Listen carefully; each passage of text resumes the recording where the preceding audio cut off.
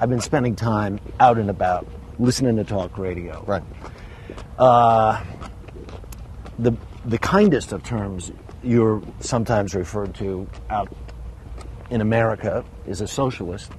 The worst of which I've heard is called a Nazi.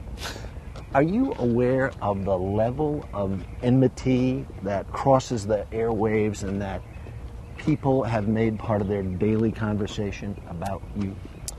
Well, I mean, I think that when you listen to Rush Limbaugh or Glenn Beck, it's beyond that. It's pretty apparent, and it's troublesome.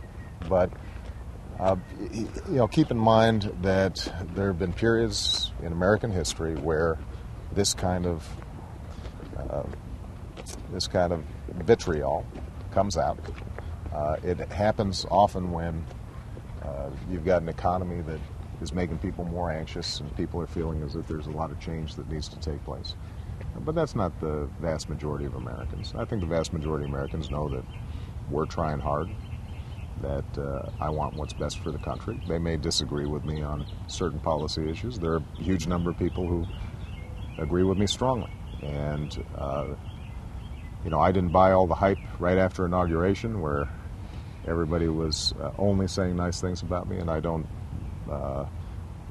get too worried when things aren't going as well, because I know that over time these things turn.